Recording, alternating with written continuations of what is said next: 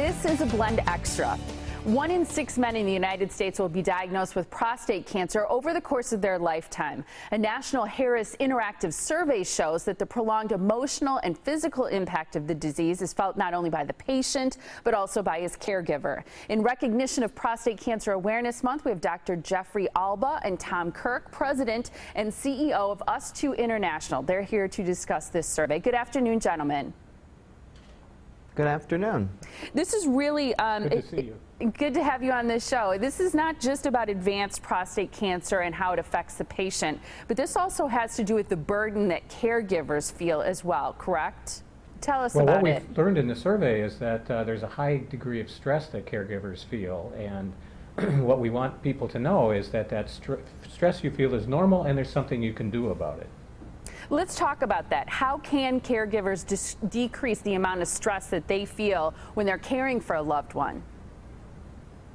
Well, what we know is that knowledge is a power, and we have an opportunity here for people to talk to both healthcare professionals, medical professionals, as well as people who've experienced the stress and lived with prostate cancer and are living with prostate cancer.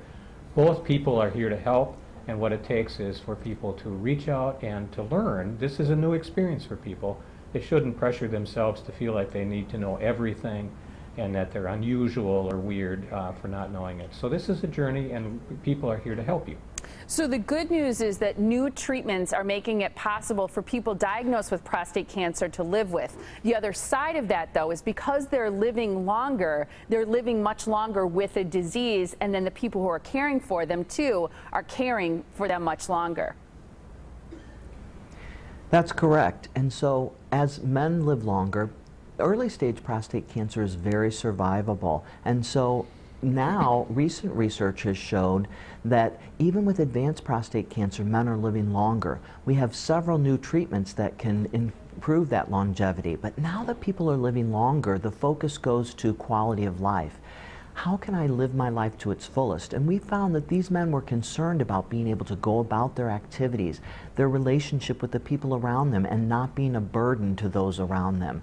So it gives us some insight into their journey. We're lucky that we have this survey, which was commissioned by Astellas and Medivation and done by Harris Interactive, but it helps us understand the journey of the patient and their caregivers, and helps us maybe to help our patients better with those problems, partner with them. So now you have this insight. Specifically, what can medical professionals and support organizations do to help these advanced cancer patients?